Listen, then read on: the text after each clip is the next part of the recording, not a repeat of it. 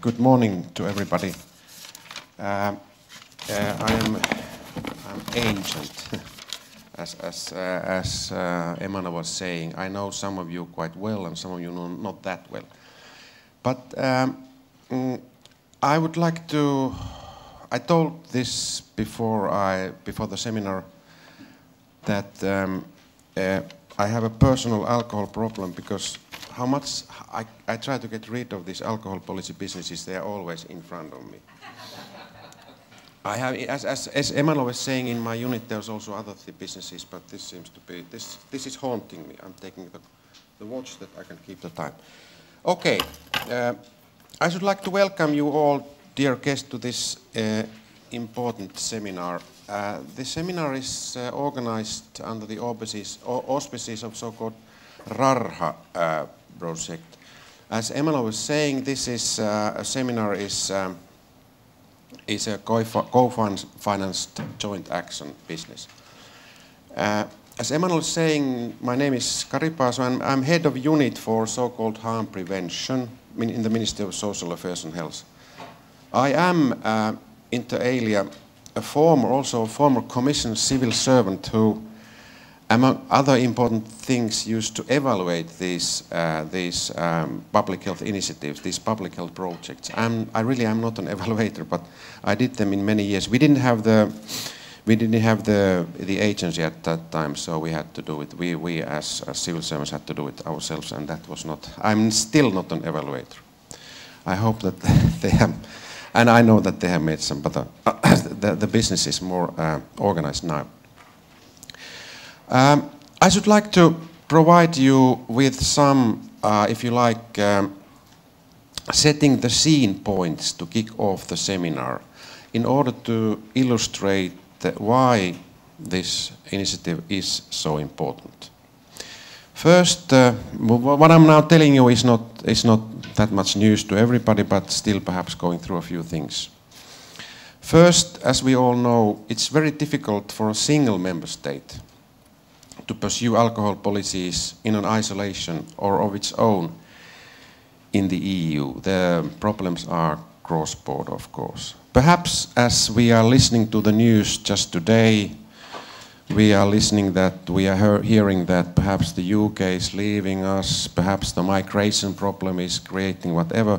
So perhaps some parts of the border barriers are coming back, but still the causes for alcohol problems are still more and more EU-wide or more and more global. For example, a few points. High excise duties, for example. Finnish alcohol policy is based on a few cornerstones.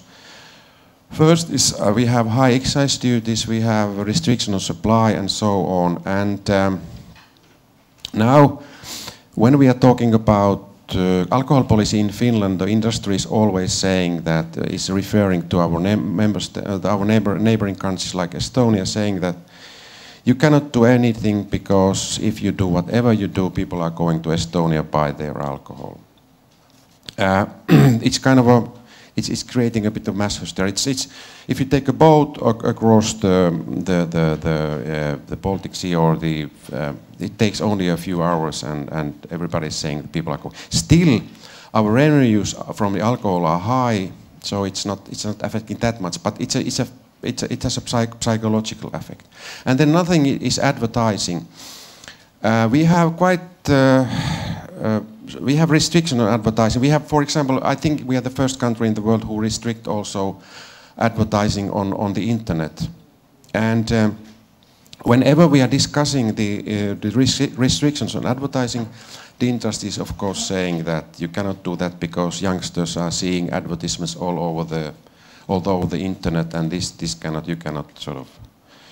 you cannot succeed in this business. So the industry and the trade is very willingly emphasizing these aspects, these cross-border aspects, saying that you cannot do an alcohol policy in isolation. Second thing, perhaps, if you like, I would like to take up to say that it's very difficult to pursue sort of public health-based alcohol policy, be it in the member states or in the EU. So the interests of the industry and trade are are emphasized. I'll illustrate you with an example. The situation is, as we all are well aware, very much different in tobacco. At the very moment, we have a heated debate on alcohol. This week, last week, my minister, Mr. Rehula, he sort of placed on the table his proposals for the new Alcohol Act, because we have been doing the total reform of the Alcohol Act since like 5-6 years, sort of actively, and haven't been very successful. And now the other big government party is considering the proposal of Mr. Rehula, and there's a heated debate on that. At the same time, we have a huge package. We have a huge sort of legal initiative on tobacco that has been discussed. It's on the other hand that it's a total reform of our whole Tobacco Act. On the other hand, it is, of course, it's, as we all know, it's the implementation or transposition of the directive. There are big changes there. But nobody's like saying, like in alcohol we are saying, since youngsters are not drinking that much perhaps anymore, we should loosen up the restrictions on alcohol. But nobody is saying that since people aren't smoking anymore, so we should loosen up the restriction on tobacco. So it's a total different ball game in tobacco. You know, it's accepted. These restrictions are very much accepted. We discuss perhaps electronic cigarettes and so on, but on the other hand, the alcohol is so much more difficult. And the debate, for example, you are coming from a place called Europe for us Finns. You are Europeans, and we are discussing all the time the European way of drinking, so that we Finns also should get this kind of European way of drinking. We should look at Emmanuel. Emmanuel is representing the half guard for us because he's Italian. He can drink sort of only with meals and things like this. So when you go out this evening or whenever, you should tell us, the Finns, because you tell us that I am a European. I'll tell you how to drink, so we will know. Emmanuel, you should do that.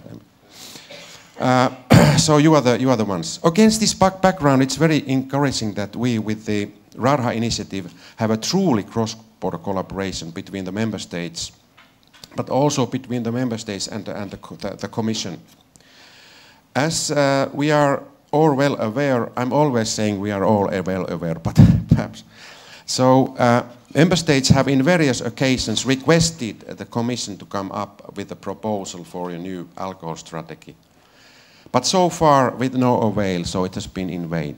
I'm not accusing our colleagues from the Commission. I know that we have colleagues from the Commission. I'm not accusing colleagues from the Commission for not doing this. I know the constraints that you have, but anyhow, it has been true and deep request from the member states that we should have a new strategy.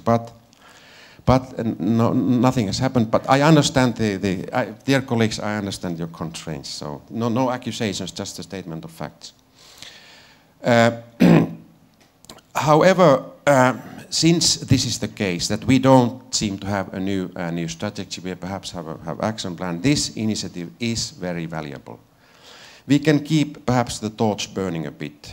We are perhaps able to maintain cross-border collaboration based on public health premises, and I would like to emphasize this, based on public health premises. And it's very illustrative when it comes to guidelines. I personally have not been a great believer in alcohol guidelines. I remember in the Commission I was going through, also in Finland, going through the guidelines from different member states, also from Finland, and I was horrified sort of seeing these guidelines. Do we really have to drink so much? You know that these guidelines they're interpreted in different ways. Somebody sees them as a minimum requirement, somebody sees them as a kind of, you know, I have to drink this much in a week to be able to be a normal citizen or things like this.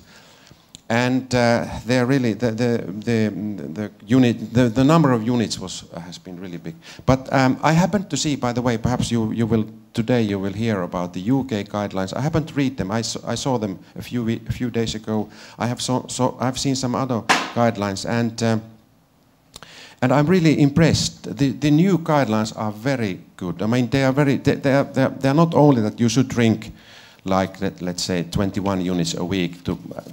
There are also other things like what to do during a pregnancy, what to do things. So it seems that this initiative is already bearing fruit, so that we are already seeing the results. And an old like who are not been so much believer, I'm starting to believe perhaps these guidelines. With these words, and to help the chair, which I'm always aware to keep this time and her time, I would sort of like to conclude my presentation by welcoming you all to Finland. It seems that we are now getting winter again. The climate change has reached also us, because we don't have any winter more. This is one of the few rare occasions when you see a winter day. Yesterday evening you were in a Russian restaurant. They are always nice. So, you don't have many Russian restaurants outside this Finland, for example, or perhaps Russian. But I would like to welcome you all to Finland, to this seminar, and specifically I would like to thank Marietta Montonen for organizing this seminar, for being very active in this initiative, and thank you for all for keeping the torch for the European public haze-based alcohol policies alive. Thank you for your attention.